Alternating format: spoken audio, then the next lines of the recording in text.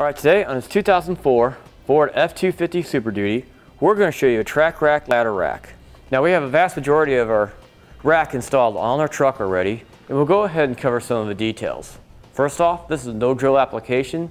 The black rails actually fit into the pre-existing stake pockets in the truck. Alright, now we have an upright here closest to the cab. You notice it sits on the outside track of the rail on the bed. We have a slid all the way forward. You can see it goes up over the cab, and the cantilever section reaches over the cab and almost comes to where two doors meet. We have a distance from the bar to the top of the cab about 4.5 inches.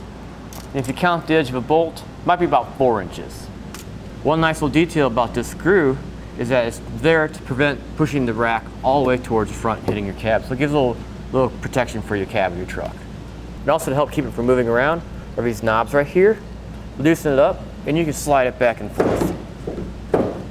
And then when you have it in position that you want, you can go ahead and tighten it down. Also, you notice on the side here are some tie down points. With this you can anchor down various accessories for your rack. Now the rack is high enough where it doesn't block the third brake light at the back of the cab.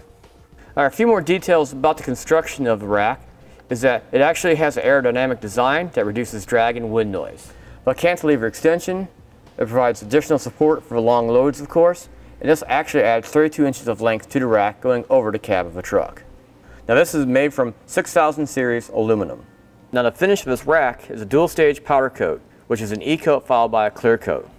Now this does have a carrying capacity of 1,250 pounds, and the capacity of a cantilever extension is going to be 1,000 pounds. Okay, for the next set of hands, let's go ahead and put on the second half of our rack.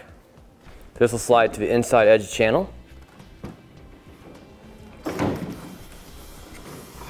Okay, now you can see that our second rack will actually push up towards the cab to give you maximum room in the back of your truck. Okay, now at the end of our rail, it does come with some extra set screws. This will prevent the rack from accidentally sliding off the back of a truck. And of course, there's one for each side.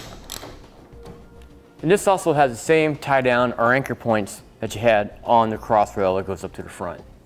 Now the rack also comes with two sets of tie downs or anchor points for your ladders or whatever you put on the back of your truck. These slide back and forth and they tighten down with a knob to stay in place.